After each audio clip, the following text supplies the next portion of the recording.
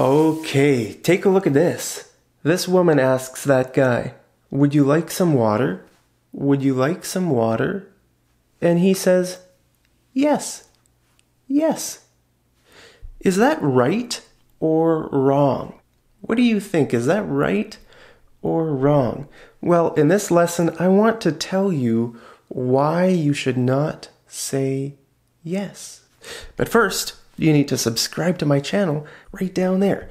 Okay, so yes is correct, but it's unnatural. It's unnatural in most situations in English. That means native English speakers don't really say yes. Like me, I rarely say yes. I rarely use that word. I use other words. Okay, so if you say yes, it's correct, but it's not the most natural thing to say in many situations, okay? So take a look at this. Would you like some water? He should say, "Sure, thanks." Sure, thanks, right? If I was in this situation, that's what I would say. I would say, "Sure, thanks." Okay. Would you like to come over on Friday for a movie? Would you like to come over on Friday for a movie? Come over means come over to my house. Come to my house. Would you like to come to my house for a movie on Friday? Sure. Sure. Right? That means yes. Okay. Do you want to go to KFC for lunch? Do you want to go to KFC for lunch? Sure. Sure. That means yes. Now, if someone is giving you something, then it's nice to say thanks. Sure, thanks. Would you like some water?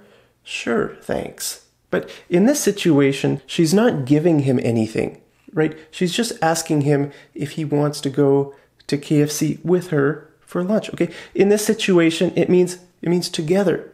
Do you want to go to KFC for lunch? That means let's go together, okay? So then he should just say, sure, sure, okay?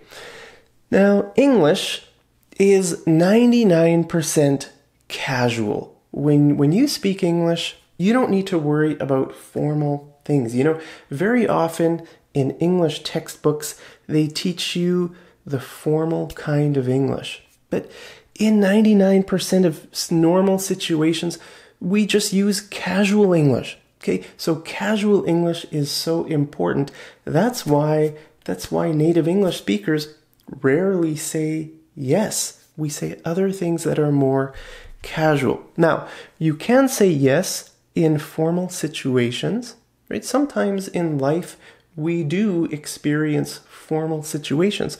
Or if you're trying to be firm, right? If you're trying to emphasize yes. Okay, so let's look at the formal situations first.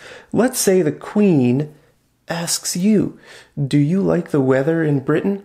Do you like the weather in Britain?"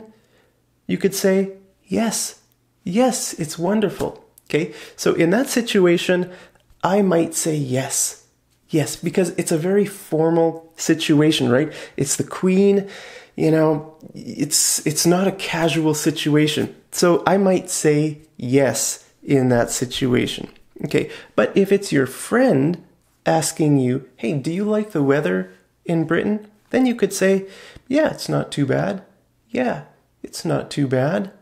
Okay, so yeah, we use the word yeah a lot in casual English. Okay, you can write it like this or like this. They're both the same word. Do you like pizza?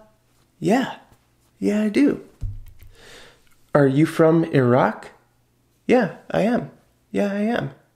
Are you from Iraq? Yeah, I am. Okay, now if it's the Queen asking you this, "Are you from Iraq?" you could say, "Yes, I am. Yes." Okay, so it's just the small difference between yes and yeah. Yeah is more casual. Okay, so like I said, we can use yes in formal situations. Now let's look at an example where we would be firm. Okay, if someone asks you, "Are you telling the truth? Are you telling the truth?" You could say yes. What, do you think I'm a liar? I'm not a liar. Yes, I'm telling the truth. Or you could say, of course. Who do you think I am? I'm not a liar. Of course I'm telling the truth. Okay, so we say this when we're trying to emphasize the word yes. Of course. Okay, do you like pizza? Of course. Who doesn't like pizza? Everybody loves pizza. Okay, now let's take a look at some filler words. A filler word is a word like uh-huh, yeah, yeah, okay, okay. We use these words sometimes when we're talking to people. They just mean like yes, yes. So instead of just saying yes, yes, yes, you can use some filler words. Yeah, okay. You know, you can use those kind of words. They sort of mean yes as well, right? Or you can say yup. Yup, that's a very common word in English too. I use that a lot when I'm texting people. I say yup. Yep, okay. Like a father could ask his son, did you finish your homework? And the son could say, yep, I did, Dad. Yep, okay. Look at this situation. Do you want to hit up Starbucks after the game? Do you want to hit up Starbucks after the game? Let's say me and you are going to watch a soccer game. I could ask you, do you want to hit up Starbucks after the game? Hit up means go to. Do you want to go to Starbucks? Okay, for a coffee. Do you want to hit up Starbucks after the game? You could say, you bet. You bet. That means yes. It just means yes. It's a casual way of saying yes. Do you want to hit up Starbucks after the game? You bet. You bet. Okay, or you could say this. Sounds good. Do you want to hit up Starbucks after the game? Sounds good. Sounds good.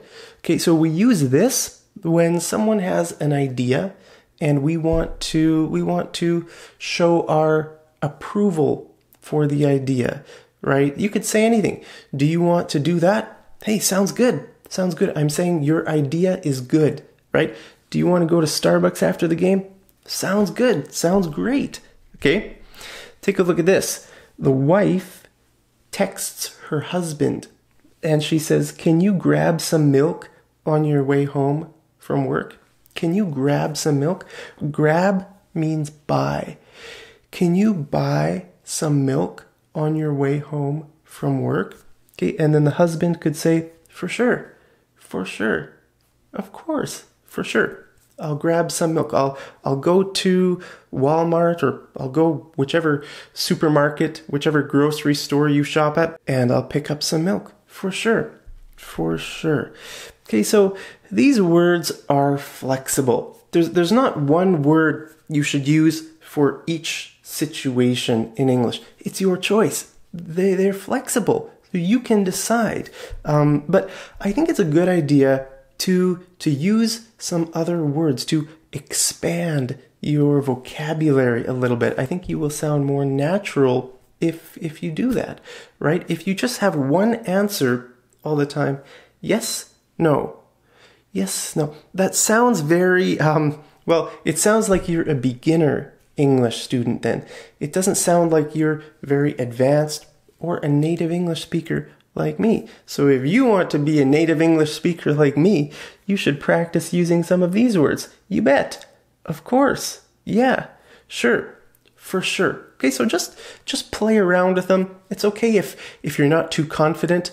Every time you do something new in life, you're never confident, right? You have to, slowly practice, play around a little bit, and then you'll get more confident using all sorts of different words in English. So I want to ask you, what's your favorite way to say yes? What's your favorite way to say yes in English? Let me know down there in the comments, and I'll see you over in the next episode of Mad English TV.